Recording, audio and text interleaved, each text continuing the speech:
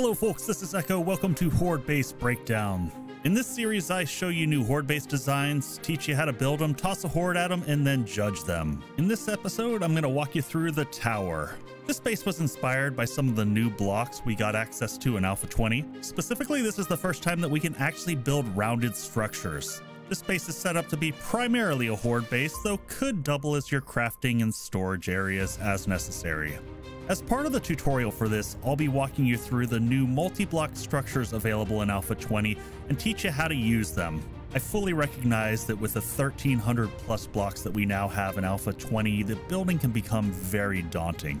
In addition to teaching you how to build this new base, I'm hoping that I also give you a better insight into the menu structure in Alpha 20, as well as some new blocks that you can play with. With that, let's jump right on into the construction of the tower. First, you're going to want to find a nice flat space, about 9 by 20 blocks, and then you're going to want to get together some materials here real quick. So to start off with, you're going to need about 4,000 wood and about 500 cobblestone rocks, and you're going to take that wood and either make right around 400 cubes, wood cubes, or you can make the frames, either way. And these frames work just like they did in Alpha 19, in that you place them down and you can pick them up. The wood cube, on the other hand, once you place it, you're gonna have to break it apart to get rid of it. So I highly recommend using the frames when you're building, because that will allow you to not only fix any mistakes you made in the fly without losing resources, but also you will get XP for all the upgrades. With that being said, I'm gonna go with these wood blocks because I'm familiar with this build. First, we're going to start with a stair. It's just a 5 high stair, so it's pretty straightforward. Oh, we missed the very top.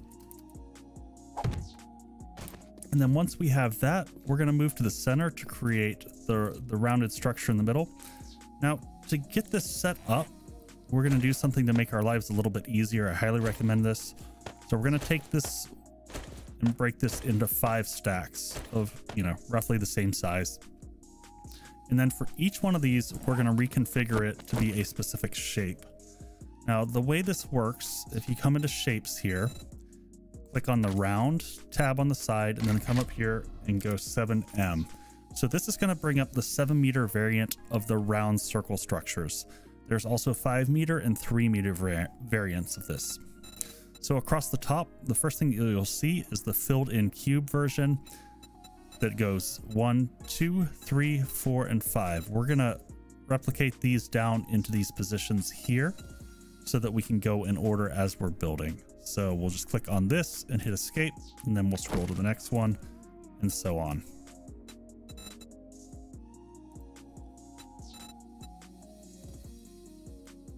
All right, now that we have all of those set up, we're going to do a circle around so you get an idea of how it builds out. And then we're going to build the first set of walls around up to 5 high. So you're going to want to take the one that's split in the middle, and you're going to rotate it until you can see those 2 little open spaces on the left and right. We're going to place that one. Then we're going to move to the right. We're going to go to the next shape here and then rotate it till it matches. And then we're going to keep going. And each time it's about 3 rotations. Now when you get to the end of this, we're going to scroll back to the first one. And then we're just going to keep going all the way around.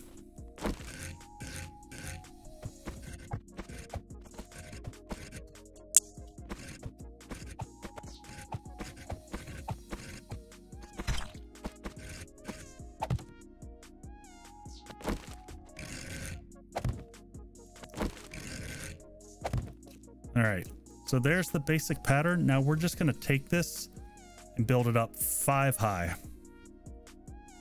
We'll be back here in a second after we're done with that. So now we've got all 4 sides up to 5 blocks high, and you can fill all this in if you have all the materials to do it, but I'm just going to do the top section of this. I'm going to take another one of these and split it off, and I'm going to change this back into a regular square shape.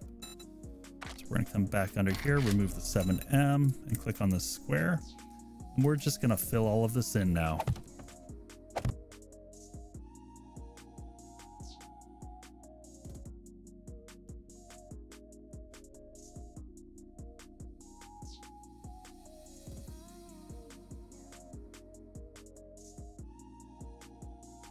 So we're going to actually split this yet again here. That way we just keep all of our shapes in case we mess anything up. And we're going to come to this, hold down R in the shape menu. We're going to come to the top here into the search menu and type in pull. And we're going to pull this centered version here.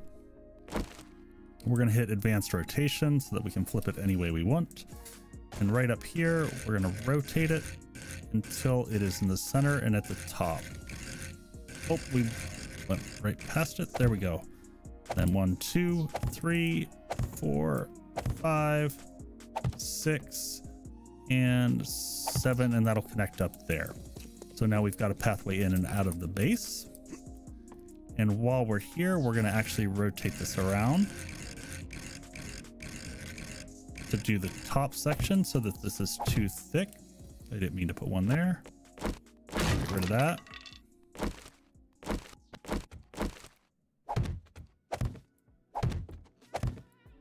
And we're going to stop short of doing this last one, and I'll show you why in a second. And then back here, to make this even and make the zombies come up a little bit easier, we're going to go here and we're going to type in Gable and take that off. Not Gamble. You've got to do Gable. There we go. And then there's this Gable Wedge 60 block, which is really nice. That lets it ease in. And now we're going to start building up the interior structure here. So we've still got all these blocks pulled up. So we're going to rotate and create the doorway here, and we're going to go up 4. Did I do that right? I did that wrong. That one is going to go over on this side. So go 1, 2, 3, 4. Get rid of that one. And this one needs to be this one. There we go. And 1, 2, 3, 4.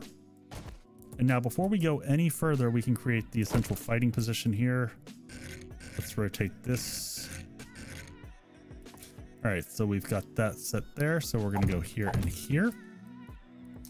And then to fill this spot in here, we're going to go back and reuse this block. And we're going to search up pole again. And you've got this pole here called pole side centered T 4-way. We're going to use that one. We're going to put advanced rotation on again.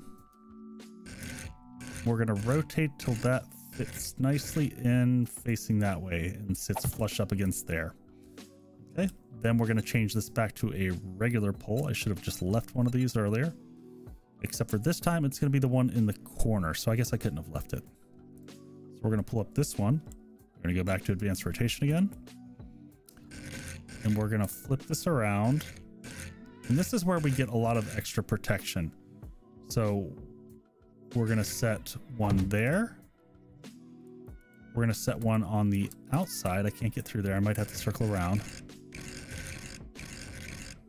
One there. And I'm going to cheat and fly here for a second. And then you're going to put one on that top section right there. Additionally, up to you, you can put some additional edging around this that makes it look really nice. The one that I like to use is the window trim. So again, in shapes, you can go to window trim, and you're going to pull this one right here. And this will sit against the side, and this adds kind of the benefit of giving you some extra protection, especially once you upgrade it and whatnot. We're going to switch that to advanced rotation. And then the other thing to just top it off and give it a nice aesthetic to it is you can go in, there's this great arc shape that I really have enjoyed using right here, this window arc top trim, and you can toss that right over the top. So that gives you a nice entranceway in. And now we're done with the defensive position. You just come back in here, and we're just going to finish off putting the walls. So take these pieces here again, and we're going to go 5 high. That one's going to go on this side. Yep. Or 4 high. 1, 2, 3, 4. And we need the other one for the other side. 1, 2, 3, and 4. All right.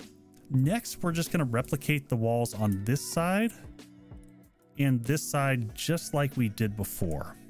So we'll come back in a minute and have those done. So now we have 3 walls. We've got the left and the right here in the center fighting position. We're going to duplicate this same wall here with the hole missing in the backside so that we can create a door to come in. So with that, we'll follow the same pattern we did before.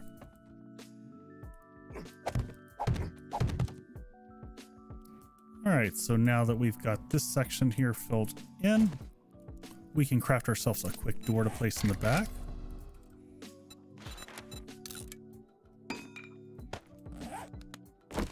We'll just rotate that around to the back side. And then I forgot 2 pieces in the front that we wanted to do. So we're going to take out this part and this part. And then we're going to come back into this piece here.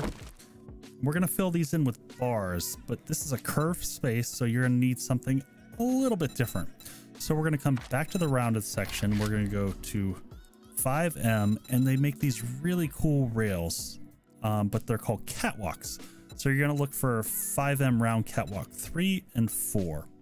So we'll do 3 first, and then we'll wedge it in, and then we're going to do 4. So again, go back in your shape menu and grab 4 and rotate it in. And that's going to give you 2 additional fighting positions. And while we're here, we're also going to go ahead and build a quick hatch. And when I do the Horde Knight, you'll see how the hatch kind of helps you out, makes things a little bit easier. But you're going to want to rotate that hatch like that, so the handlebar is facing back towards you. That way, when you flip it up, it blocks that doorway. If they happen to break through those blocks, you have a second line of defense if you needed it. All right, so at this stage, all we need is the roof. I want to do it with some interesting character though. So there's 2 little tricks we're going to play with this.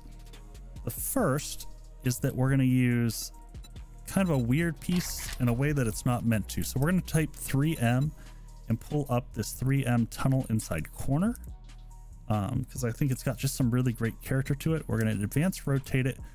We're going to use this to create corners in the room to give some depth. So we'll put 1 there, 1 there, 1 there, 1 there. Okay.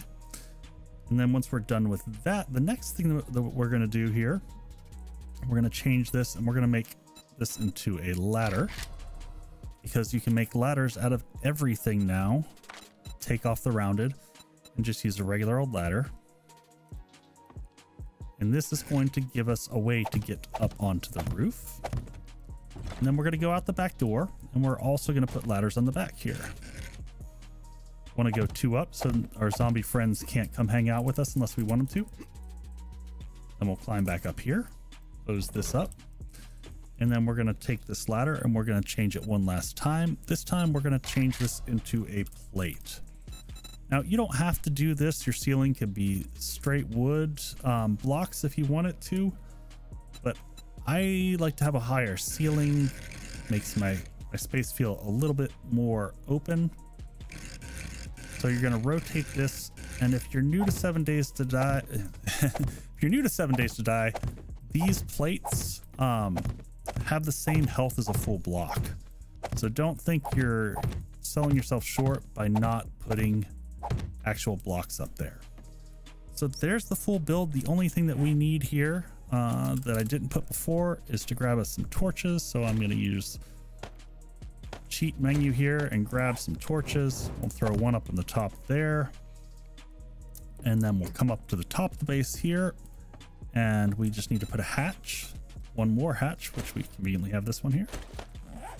We'll put it on top, and voila, we have a base. The only thing we're missing at this point in time are the crenellations that you can see across the top. They don't serve any function, but they do give your little tower base a little bit better of an aesthetic for you to go out and fight the Horde. So for this, we're going to push all these back to the top. We're done with all these. They're all just going to recombine into 1 piece. We're going to put them back down here and break them this time into another 5. And we're going to go through each one. And instead of, we're going to go back to the rounded menu in here. So round, go 7M. And so these are the filled in blocks. There's also the open blocks like this that are also going to have round 1, 2. So that's going to say quarter 7 meter, round 1, 2, 3, 4, etc. So we're going to do the same kind of system we did before. We're going to rotate to the next one. 1, 2, and 5. Now, the 6th one is also used. If we were going to fill these in, you would use that one. In this case, we're not going to, because we're just using this, honestly, to, you know, add some aesthetic to the base. So we're going to start up here at the front.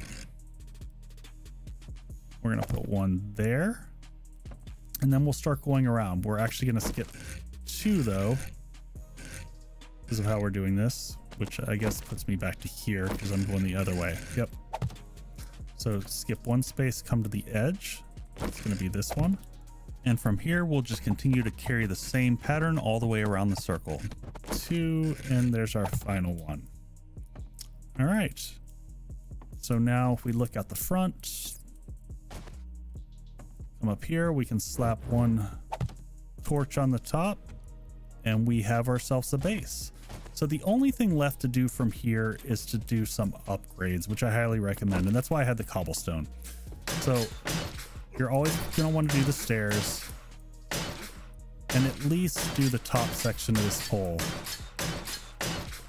Then likewise, your fighting position here, as much as you can afford to do, this area around here is the area that's going to take the most damage. So I highly recommend coming through and updating this to give yourself some strength. I might do the windows too. It shouldn't matter for the first Horde night, but moving forward it would.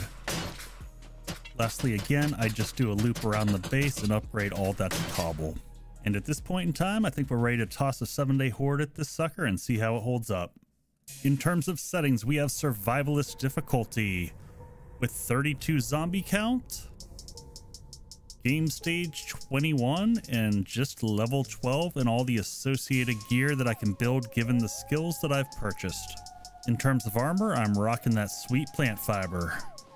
So straight out of the gate, you can see that our zombie friends are pathing perfectly right up that walkway and straight across to where I'm hanging out. Likewise, we got these bars in front of us that easily manage them and keep them away.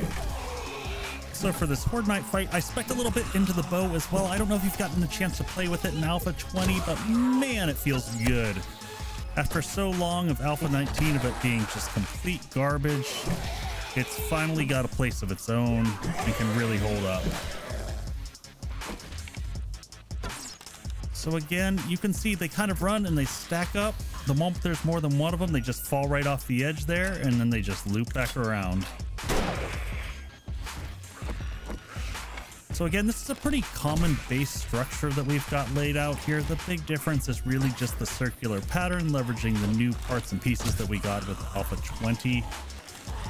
But we could do this all day long. I probably could have cranked the difficulty up to insane.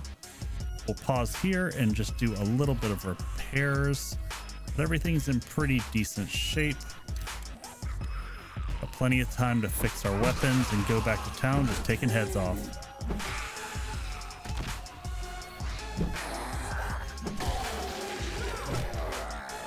Overall, I feel like Alpha 20 has made this game a lot harder, other than the Horde Nights. The Horde Nights so far, we seem to be doing pretty well with, especially the first 3 or 4. Once you start getting up to the bigger zombies, they do get a bit tougher. I think on my community server right now, we are right around day 60 or 70, and they're definitely starting to bring a little bit more of the pain. But for a day 7 Horde, this base will more than handle everything that you got coming at you. Even I think an insane, you wouldn't have even the slightest problem. And you've also got those 2 areas to the side that if you had a couple teammates, they could pile in here and be shooting from the side while you had one person primary melee in the center. But this is pretty much a game over right here. So I just sped it up.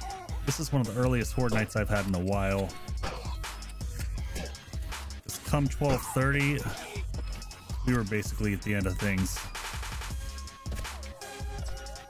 One of the unintentional designs I had here, that T-pole at the bottom allows you to flip open the trapdoor and shoot through to the bottom of the stairs, which is really nice. So that is it. So let's check on the base and see how things are doing and go through the ratings. So from a fun factor, I'm going to give this one a 3 out of 10. It's kind of boring. You just kind of sit back, the zombies run at you, you smack them in the face, you shoot them in the face, and they die. So not a lot of interesting mechanics and whatnot that you use with this base. But I will say that the next item, survivability, I'm going to give a 10 out of 10, and I'm judging this as a day 7 Horde base, because I didn't take a single point of damage the entire time. I was at no risk whatsoever. Next on the list, we're going to go with maintenance, and we're going to go with 8 out of 10 on this one. As you can see me going around and just fixing things up a little bit. We're in pretty solid shape, and I could probably repair everything here within, less than 5 minutes and be ready for the next Horde night. So next on the list, let's talk multiplayer. I give it a 5 out of 10 because you could fit one other buddy in there, maybe 2, and after that it would be really tight and you wouldn't really be able to work much. So the last one on here that I have is going to be expandability. This one I'm going to give it a 5 out of 10 because there are some ways to expand it, but as you're about to see, it's a little bit tricky. You got to go up and you got to potentially tie multiple towers together. So here is the first glimpse of my new base called Frosthaven. I'll be unveiling this in full later this week. So if you want to stick around and subscribe, toss a like, I'd muchly appreciate it.